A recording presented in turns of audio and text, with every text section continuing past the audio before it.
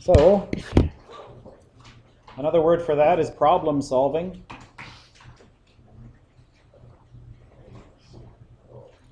Okay, this one we're going to draw you a picture.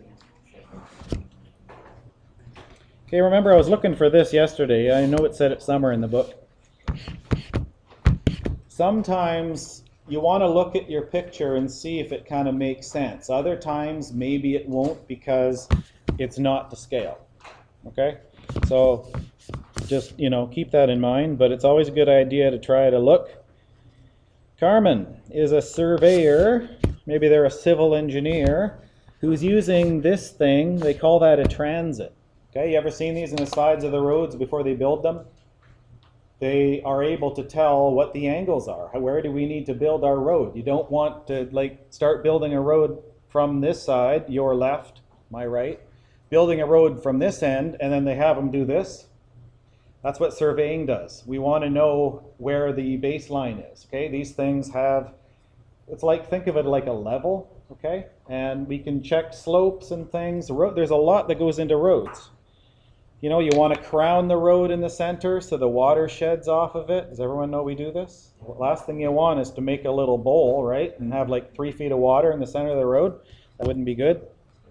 Okay, so apparently the name for this machine is a transit. Okay, so anyway, we want to know the height of a tree. That's what we want to know. Okay? The transit is placed 52 meters from the base. Well, we're being nice. We're already giving you the picture with some of the stuff in here. And the angle to the top of the tree, or what's the other word for this? Mac, pay attention. Angle of elevation from the horizontal. From the horizontal up is elevation. From the horizontal down is depression. Remember how depressed people walk?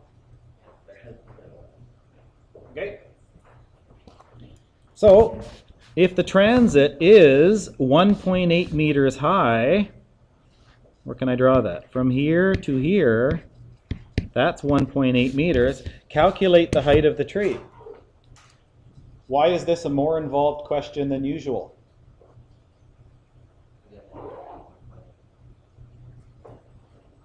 Because if you just do the trigonometry part, you don't get the height of the tree, do you?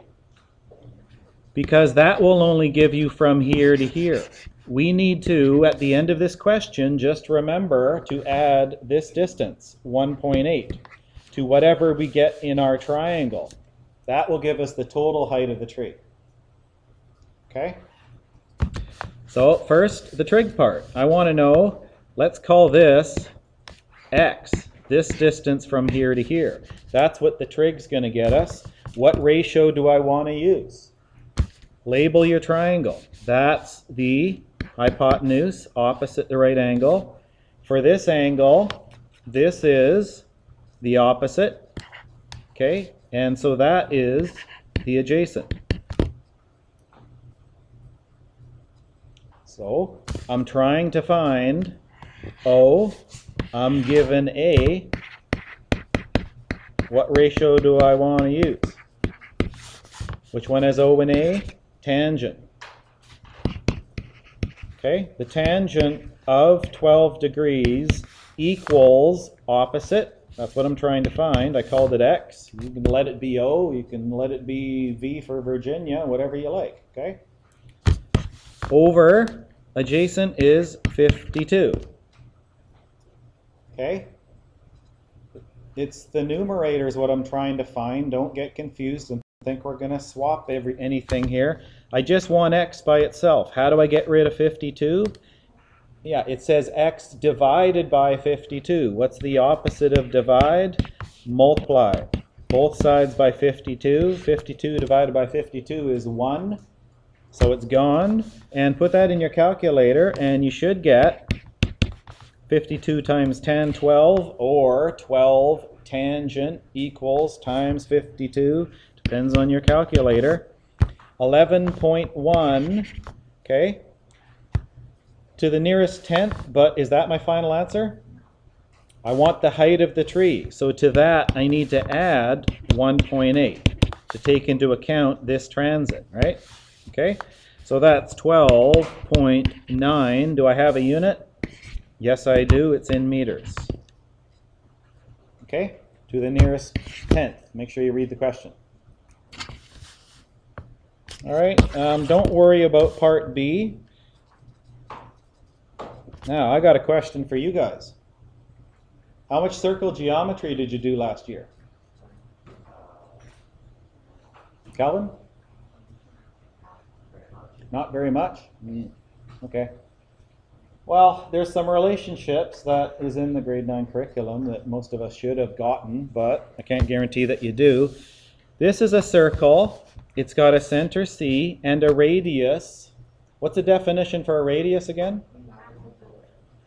It is half a diameter, but it's always, always, always from the center to the edge of the circle. Yeah, that's 20 millimeters.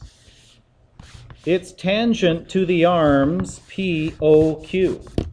Tangent means this line just touches the circle in one point, right there, and here it doesn't look like it because the photocopying didn't come out, but right there too. This, think planets. Right here at O could be a satellite. And what do we think if he looked at this side of Saturn, this distance, okay, what would you think about this distance compared to that distance? Do they kind of look the same? They are. We're not going to prove that today, but that always happens. I don't care where he is. If he's there, this distance, that point of tangency, is equal to that distance. Okay? Doesn't matter where he is. Okay, what else do we got? Angle POQ, okay, trace that. We're talking about O here. O is 50 degrees. Okay? Determine the length of OC. Well, where's that? Here's O. There's C. That's what I got to find. Okay, and if I'm haven't had too much coffee, I can probably draw that pretty straight. All right. All right, what do I do? How do I solve that length? The more we know about circles, the easier this question might be. Maybe. Not today. Pi has to do with the circumference, maybe an area. It's in both of those. What kind of a triangle do we guys need in grade 10 to solve anything? Right angle triangle. Ask yourself a question. Where can I draw this radius that's going to help me? Does this help me? Does that one? How about this one? How about that one?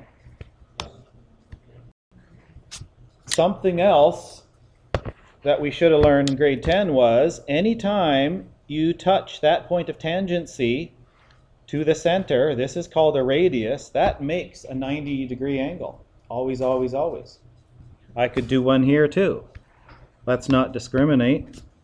Let's put one on that side too. Okay? I need to find the length of OC. So I need a couple of pieces of information. Well, there's one. I know that's 20. That's one piece of information. I need two, or I can't do anything. Do we see some symmetry happening here? Yeah. Guess what this angle is right here? Yeah, it's 25, and so is this one, okay? So now, if it helps, if it's getting all cluttered, you know what? Redraw it. This is what I have. That's 20. That's 25. I want to find, this is length OC. Now do I have two pieces of information? Yuppers. I can solve this. What ratio do I want to use? This is the hypotenuse. This is opposite, so that's adjacent. Which one has O and H?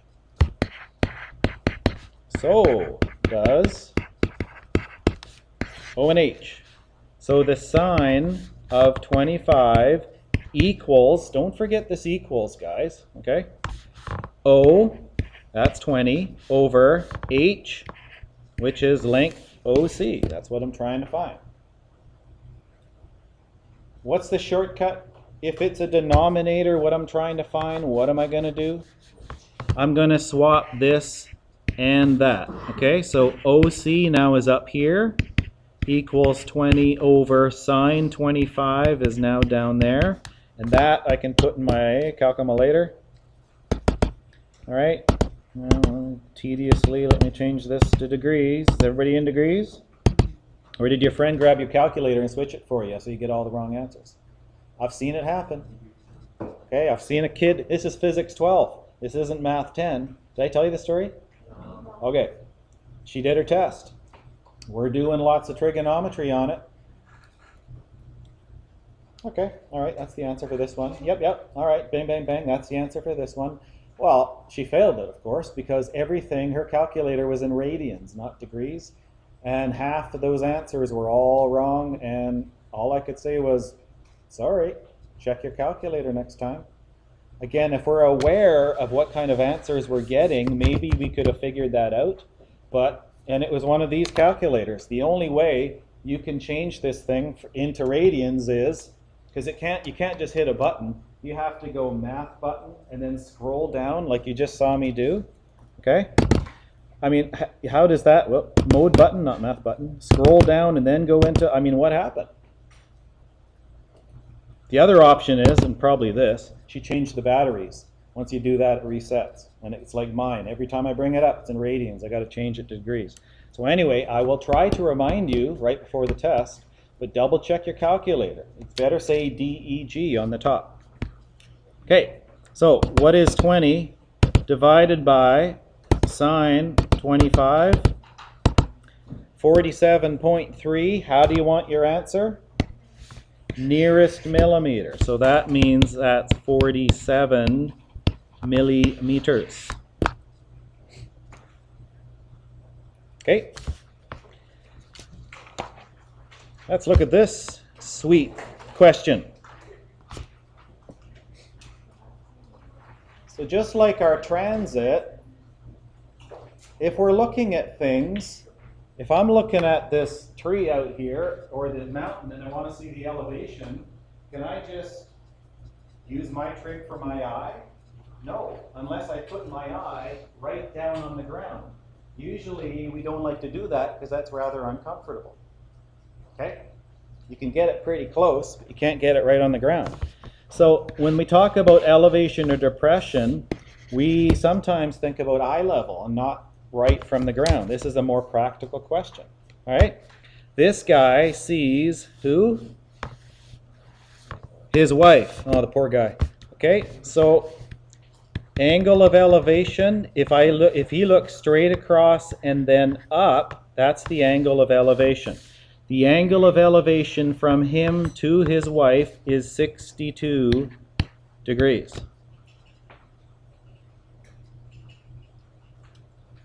Remember, there's a relationship here. Don't do this, but if these are parallel, and they are, they're both horizontal lines, this is called a transversal. Any straight line, this angle is the same as that one. So you can also say, for her point of view, she's looking down on him, and her angle of depression is also 62 degrees. Okay? That's the same thing. So, he is 6 feet tall. His wife is 5.2 feet from the top of the building, from here to there. Okay? How tall is the building? That's the question.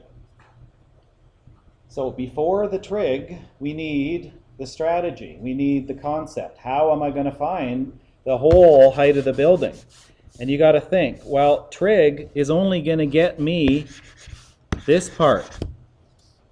Okay, let's call it x. That's from here to here. To get the height of the building, I need to add this to x and then add this to get the total height of the building. So it's kind of like our first question, only have 2 things to add. All right? Do I have enough information here to solve for x? Do I have 2 pieces of the puzzle? Not yet, I don't. What am I missing from this question?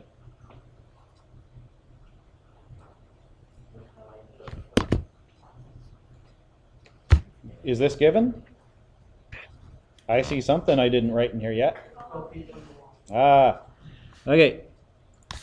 And you got to read. If the man's eye level is 6 feet above the ground, okay, and his wife's 5.2 feet from the top of the building, determine the height. No, I didn't really get that. Oh, there it is. Ah, lots of wording here, right? I know. He is 12 feet from the wall. So from the wall, that's 12 now, and you probably want to write it up there. Now I got two pieces of information. How do I find x? Label your triangle. Here's the right angle, because we're going to assume buildings are built perpendicularly, or what's the other word in carpentry? Plumb. It's the one I was looking for? Yeah. Plumb. Okay. That's hypotenuse. For this angle, this x is opposite. 12 is the adjacent. Which one has, what am I trying to find? I'm trying to find O. I'm given A. Which one has O and A? Oh. Tangent of 62 is x, or let it be O, let it be H, whatever you like, over 12. So x is 12 times tan 62. Put that in your calculator, and that is 22.56. Is that the answer? What do we got to do? I got to add this, and I got to add that. And that's why I didn't round this yet, because you know what? Maybe that'll change my answer. I only want to round my final answer to the 1/10 of a foot. So that is 22.56 plus 5.2 plus 6 feet is 33.76. To the 10th is 33.8 feet. That's how tall the building is. All right. Flip on over to page 249. We're going to go do a couple out of here too. More problem solving. Okay, I just got one example here. I'm just going to do that. So, we've got some skills. Hopefully you can find an angle given a ratio. Hopefully you can find a ratio given an angle. Those are just skills. This is more like grade 10 level, okay? What's the strategy? How am I going to solve the question? Things like explain how to, all right? Calculate the measure of BEC. First of all, you got to know where that angle is. Otherwise, you don't have a hope. You don't have a single chance. Just follow your finger. BEC. What's the middle one here? Which this sandwiches this angle, okay? And do that. Like some of us are still, which one? I said this is kind of like your clue, the middle letter. But here, some people might want to take this one. Some people might want to take the whole thing. The only way to know for sure is just take your pencil and trace this a few times. These two sandwich this angle.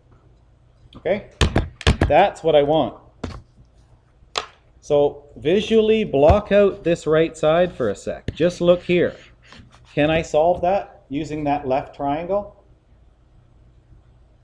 I need two pieces of information. Do I have two pieces of information here? I only have one. I can't do that. So this is called a two-step problem. How do I get my other piece of information? Either I need, well, I can't get, this is the angle they're trying to get me to get. If I have this angle, that would be two pieces. If I have this length, that would be two pieces. Or if I had this length, that would be two pieces. Which one can I get? Yeah, I can get this from this triangle. Okay? So, how do I get this from this triangle? Do I have two pieces of information here? Yes, I do. Okay, so for this triangle, this is the hypotenuse, this is 39, across from it, h is the opposite. Okay, so this must be the adjacent, but you know what? I don't care. I have h, I'm trying to find o. Which one has o and h? Sine of 39 is the opposite, which is the height, divided by the hypotenuse, which is 3.7. So that's my first thing I need to do, find the height. Then when I have the height, then I can get this angle or whatever I need. Okay, times by 3.7 to get rid of it. H is 3.7 times sine of 39. That doesn't, oh, that's right, okay, yeah. 3.7, that looks reasonable, doesn't it? Let me look at my answer. Yep, okay. I don't know why I was looking for an angle there, but the height is, okay. Do I want to round this? No. Do not make it 2. Do not make it 2.3. Don't even make it 2.32.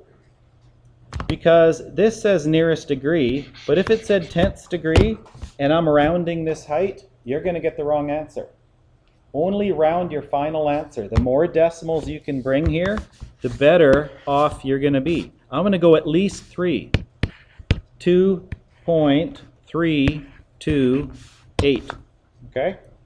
At least go to the tenths, hundredths, thousandths place. Okay? Because you can't, like, that's how tall this thing is. It looks like an irrational number. This is an approximation. Don't round this. Your final answer will be off. Okay? All right, so that's 2.328. Now, 2.328. I want to find this angle, right? So, how do I do that? Relabel the triangle. This angle, first that's the hypotenuse. This is the opposite. So this height for this angle is adjacent. Okay? New problem, new triangle, you have to relabel it. It's not the opposite anymore. Which one, which ratio has A and H? Cosine. So the cosine of, let's call it just E, but it's actually BEC, okay, is adjacent 2.328 over hypotenuse 4.6. You can divide that and make it a big decimal now if you want, but why bother? Okay. If you don't know the angle, what button are you pushing on your calculator? Second function. Inverse cosine. Cosine to the -1 of this ratio will give you the angle. Is 59.596 something something something to the nearest degree. What is that? 60. You see, if this came out to a 4, your final answer would be 59. That's a whole degree off. And if this was a multiple choice question on a government exam, do you think they're going to have both options there? Yes. You bet. A will be 59, B will be 60. 30% of every kid who writes this in the province might pick answer A because they rounded H. And they designed the question that way. Okay? They try to trick you. So that is, what did I say? 60 degrees? Yeah. Okay? Combination type questions. That's it. We're going to do a couple on the first bit I did. And then a couple out of this one. Tomorrow I got a little handout for you and some practice questions in the book. I'll actually write that. If you finish this and you feel like doing something tonight to make tomorrow easier, then feel free. Okay? If you're done, these are practice questions out of the book. I'll assign those tomorrow and give you a little handout. And of course, test is Thursday.